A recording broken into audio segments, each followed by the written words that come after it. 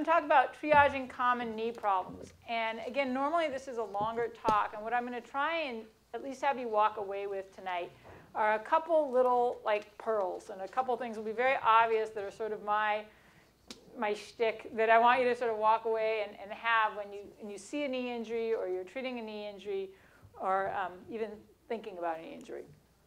A lot of times we think about this disasters, and we talked about cervical spine disasters tonight and catastrophic things, but actually, even with a bad ski wipeout, even with the worst thing, most knee injuries really aren't horrible. And despite Dr. Garrick's doom and gloom talk, actually a lot of people do really well with their knee injuries down the road. I have many patients for decades long to prove it, and many of them do not need surgery, that's true, and very few of them are actually emergencies.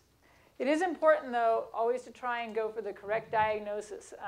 Time and time again, especially coming from the emergency room to us, all of the knee injuries are treated the same. And if there's one thing I can have you walk away with is don't treat all these things the same. Most of the diagnoses can actually be done based on the history of how the patient injured themselves. The images are all great, and they help to validate what we're thinking. But almost always when I see a patient, I talk to them for the first 10 or 15 minutes. I almost know for sure what the problem is before I've gotten an X-ray, gotten an MRI, or even touched them. So usually I know that. OK, if you walk away with one thing tonight, just one, avoid the temptation to immobilize the knee. OK? That treatment is often worse than the original problem that the patient came in for. The emergency room loves the knee immobilizer. Okay, the knee immobilizer is not the knee's friend. And oftentimes, the patient gets seen, they get put in a knee immobilizer, whether it's up in the mountains or in the emergency room, and then they can't get their follow-up appointment for maybe a week or 10 days or 2 weeks, or they sort of forget about it. And then by the time they come in, they have all this stiffness, and that stiffness and weakness that come from that immobilization are oftentimes worse than whatever the real problem was that started it off. So the knee immobilizer should not be your go-to thing when you see a knee injury, even no matter how scary and how bad it looks. The patient's not going to be paralyzed, and there's really only 1 or 2 diagnoses that really need a knee immobilizer, so we'll get to those. OK, so when you see an acutely injured knee, there are certain things you sort of want to kind of run through your head. Obviously, there's the meniscal tear, there are collateral ligament tears, there can be a contusion, a cruciate ligament tear, or an extensor mechanism injury. OK, it is just the extensor mechanism injury that will require that knee immobilizer. So all these other things don't need it. Just this little one down at the bottom, and that can come from a variety of flavors, and we'll talk about these later. But this happens a lot less than all of these, a lot less. So that's why you really don't want that to be your go-to thing. Key history trips. Was there a twisting injury? Was there a fall? Did they hear a pop? Really important, how quickly did the knee swell up? Was it right away? Or was it, the next 12 to 24 hours? Were they able to continue their activity, or was that it? They were done for the day. Also, are they able to straighten or bend their leg, or does it kind of lock or catch? How much does it swell? Does it swell a little bit? Does it swell a lot? Can they do a straight leg raise? That's a really important thing we'll talk about. And can they even walk? OK, we'll start with meniscal tears. Meniscal tears can be degenerative, or they can be acute. And they are way more typically degenerative than acute.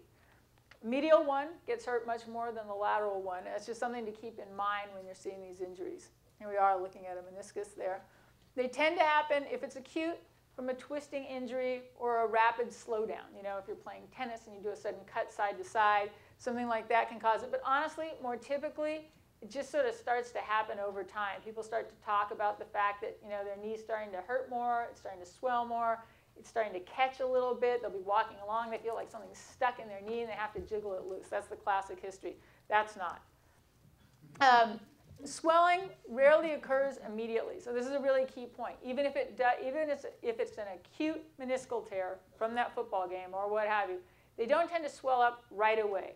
They'll say, oh, I hurt my knee. It's painful. It kind of hurts a little bit to walk, but I can walk.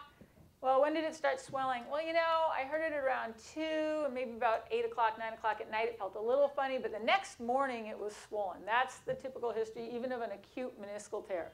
Oftentimes, they'll try to continue their activity. They may or may not be able to, but it's not necessarily game-ending, play-ending. They may continue to try. They may even ski the rest of the day. And again, the swelling is later. These people will hurt when they squat. They will no longer be able to sit crisscross applesauce Indian style. They have trouble doing their yoga class because they can't get into those deep squat positions. If they're experiencing that catching and locking experience, again, that feeling something's not quite in the right place, think meniscal tear. They may feel a quote-unquote giving way or a little bit of instability, especially if it's a medial meniscus tear, because it does have a stabilizing role in the knee. It's considered the secondary stabilizer to the ACL. So they may describe some instability, but it's not the first thing they're talking about.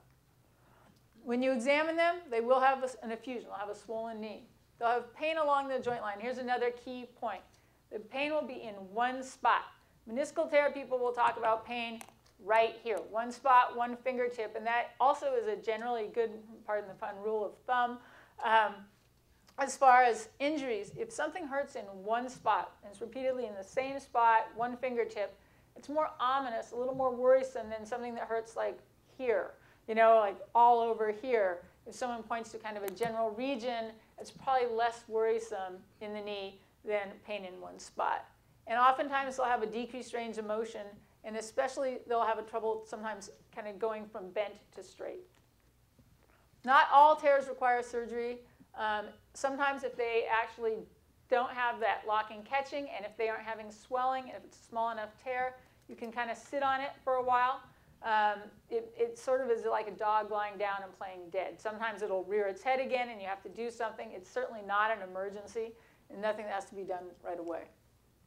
Obviously, you'll start with anti-inflammatories, rest, ice. The things that might lead you to surgery are decreased motion in those locking and catching episodes, or even if it's just swollen a lot of the time, because then it's causing trouble in the knee. But again, it's not an emergency.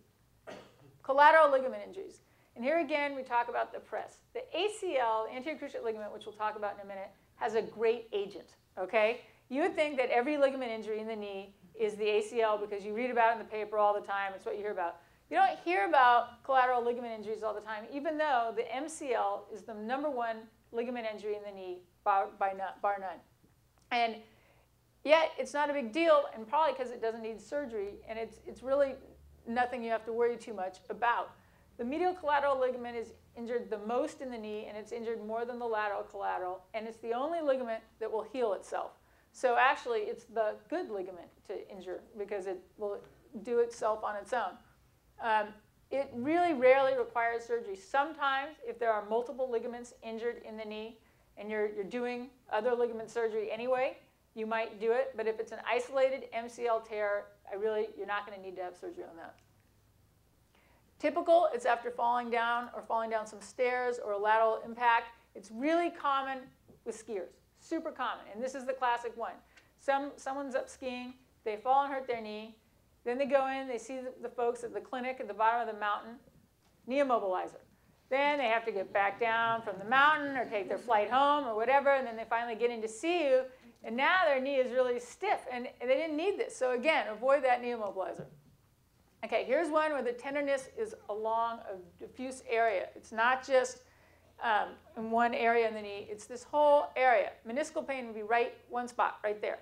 This is pain all along the ligament. And it's diffuse. There won't be a big swollen knee. The knee itself isn't swollen. The swelling is going to be along this region here because it's outside the knee. The MCL isn't actually in the joint. It's outside. Again, you can do anti-inflammatories, icing. Some people will brace it, not an immobilizer, but a hinged brace. But oftentimes, that's not even necessary. It really just needs time, often some physical therapy, just to help avoiding getting weak associated with that and getting people the confidence to go back and be able to use it some more. This is the hinged brace, again, not the knee immobilizer, but the hinged brace that you can use. And if I do put this on people, it's mainly for pain control.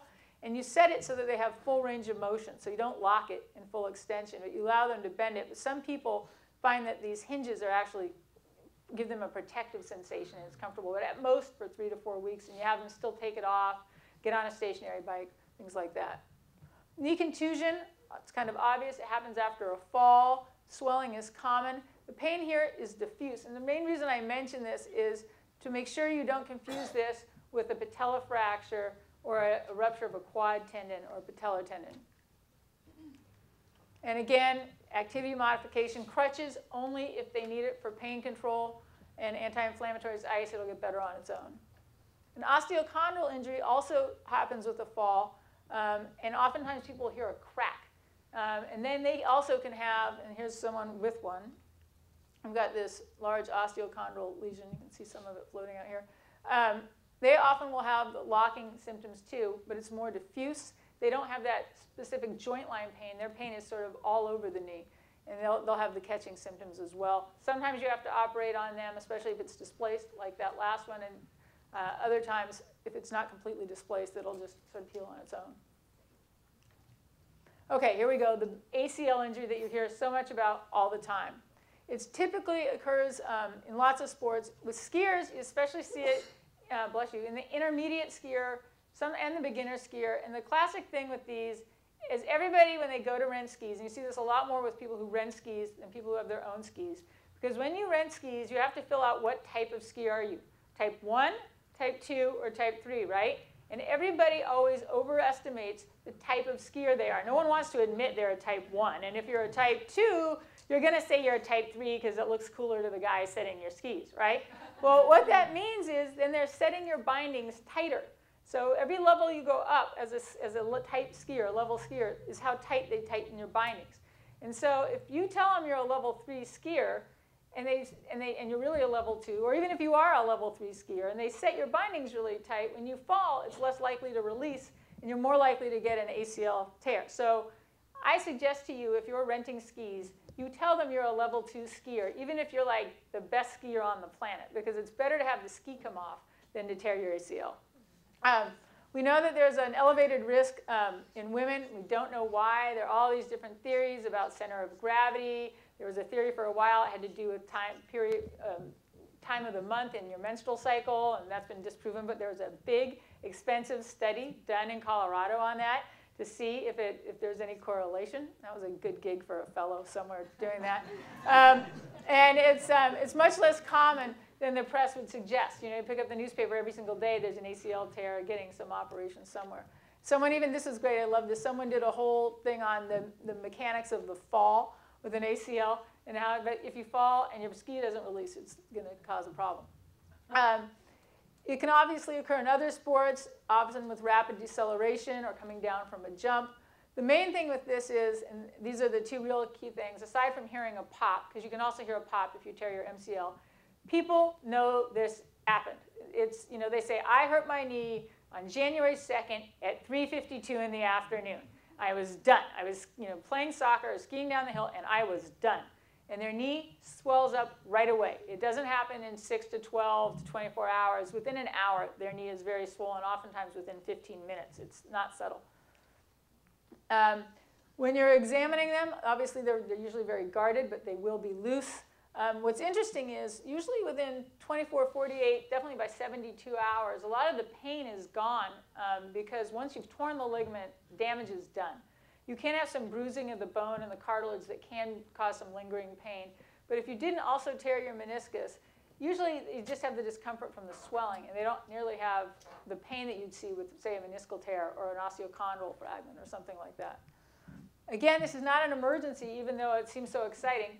You don't want to operate on these right away. You want to make sure they get the swelling down and their motion back. So that knee immobilizer is a really bad thing for these people. If you stick them in the immobilizer, they're going to get stiffer. So get them all moving it, icing it, get them on a stationary bike, just spinning. Eventually, you can do the surgery, but make sure they're strong going in, because the #1 determinant of how strong they are coming out is how strong they are going in. And same with motion. How much motion you have going in determines how much motion you have coming out. So there are a lot of reconstructions available. I'm not going to go into all of it, but mainly the main thing is to find someone who's doing lots of these and quick recovery times. The rehab is going to depend on the surgeon. As the number of surgeons you have in this room will all have a different type of rehab that they like to do. But the most important thing is to be strong, and important with that rehab to strengthen the other side as well, because actually your biggest predictor of tearing an ACL is having had torn your other ACL. So if you've torn one, you have a high likelihood of tearing the other. So make sure you do the rehab on both sides. Okay, this is the one injury where you can actually use the knee immobilizer. And you just have to think about it, because if you miss it, this is a catastrophic issue for these people. And I think that's why the ER docs put an immobilizer on everyone, but it's actually very easy to figure out. So the way you can injure your extensor mechanism, and what that extensor mechanism just means how you can straighten your leg, right? What you use to extend the leg. And so that can happen on a couple different places in your body. It can happen if you tear your quad tendon. It can happen if you break your patella, kneecap, or if you rupture your patella tendon. So those are the three things you can do that will mess this up. It can be associated with jumping. Occasionally you'll hear a pop. They'll have diffuse swelling, but these are the people it's hard to walk, because now they can't swing their leg through because they've lost that ability. And you'll see this over and over again, how it is hard to walk, and often it'll happen with a fall on their knee. The main thing is to check and see if someone can do a straight leg raise. So all you have to do is you put your hand over their foot while they're lying flat on a table and say, can you touch my hand? Just have them do a straight leg raise. If they can do that, they did not injure one of these things, and you don't need a knee immobilizer. If they can't do that, or the foot tends to sort of fall, kind of hang down towards the table, then you have to think about it, and then probably you could use the knee immobilizer. Look for tenderness over the patella, and look for that extensor lag. And there, of course, is a patella fracture. And you can see why they can't straighten their leg out, because they don't have that connection. But the same would be true if they'd ruptured here or if they'd ruptured down here. And again, this is the only time I really think you need that immobilizer. There it is. Don't look at it too long. Okay, so these people are going to need surgery. This is one thing where you just can't avoid it, because you want to reconnect that whole link up. So they're going to need surgery. But again, it's not that night. It can be done, in the next several days. So putting it all together, the history, the physical examination, and the treatment, avoid the knee immobilizer, and fewer emergencies. And again, you don't need the immobilizer. And that's it. So there you go.